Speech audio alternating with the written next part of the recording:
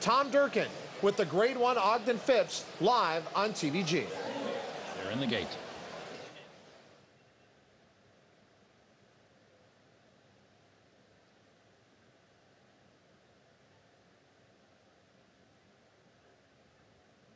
And the rough. Classic Point, Beholder, Antipathy, and Close Hatches from the inside. Princess of Silvar has come out fourth. Belle Galante will be the last of them all as they move up the backstretch here. Classic Point goes on to take the lead from Antipathy. And then there's a break of 4 back to Beholder, who's well held early on here by Gary Stevens. And Close Hatches is just to her inside. And a break of 4 back to Princess of Silmar, already about 10 lengths from the leaders. And the last of them all is Belle Galante. The opening quarter was a rapid one, 22 2/5 seconds. Now Classic Point goes bounding away to lead now by 4. Antipathy has let her go and runs back second, now 5 lengths behind with 5 furlongs to go. Close Hatch is maneuvered to the outside for clear sailing. And then down toward the Belle Galante, Beholder and Princess of Silmar still at the back of the pack.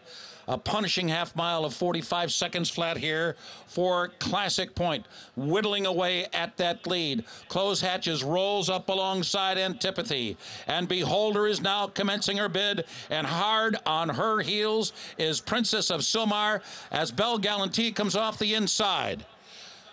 Classic Point is stopped. And at the quarter pole, it's Close Hatches, Beholder, Princess of Silmar. They're lining up for that stretch drive with 3/16 of a mile to go. And it is Close Hatches in front. Beholder, Princess of Silmar lengthening her stride with 1 furlong remaining. Antipathy is fourth. Close Hatches, Beholder, and Princess of Silmar. Oh, what a race here as these 3 fillies come down to the line. Close Hatches, Princess of Silmar. Close Hatches won it. Won it by a nostril over Princess of Silmar and Antipathy.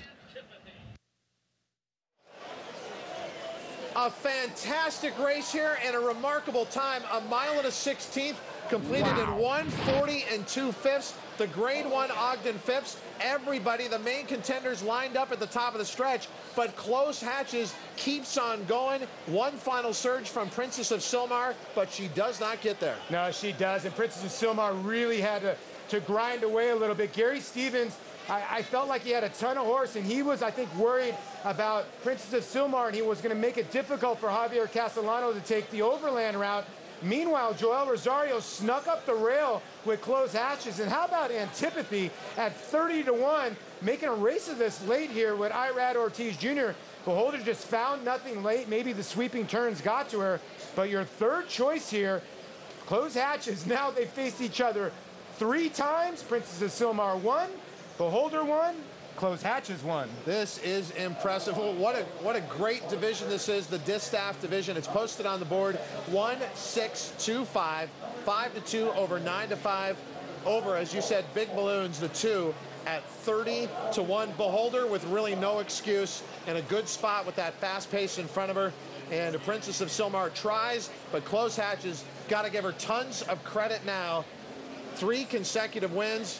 And how about that double? The Grade 1 Apple Blossom at Oaklawn Park, followed by this, the Grade 1 Ogden Phipps at Belmont Park. A sensational day of racing continues on TVG after this.